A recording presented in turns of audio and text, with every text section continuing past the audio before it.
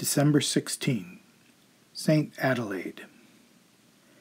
At the age of 16, this Burgundian princess was married to King Lothar. 3 years later, her husband died, and the ruler, who is believed to have poisoned him, tried to get Adelaide to be his wife. She absolutely refused. In anger, he treated her with great cruelty and locked her up in a castle on a lake. Adelaide was saved when King Otto the Great of Germany conquered this ruler.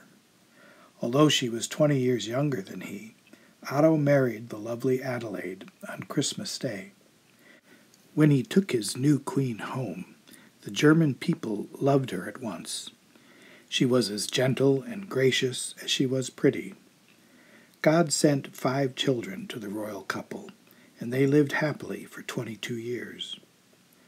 When Otto died, Adelaide's oldest son became the ruler. This son, Otto II, was good, but too quick to act without thinking. So it happened that he turned against his own mother, and she left the palace.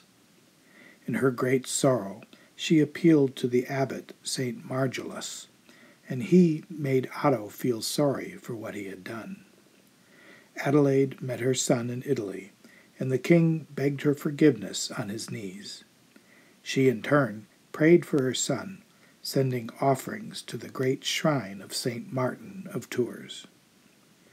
In her old age, St. Adelaide was called on to rule the country while her grandson was still a child. She founded many monasteries and convents and worked to convert the Slavs.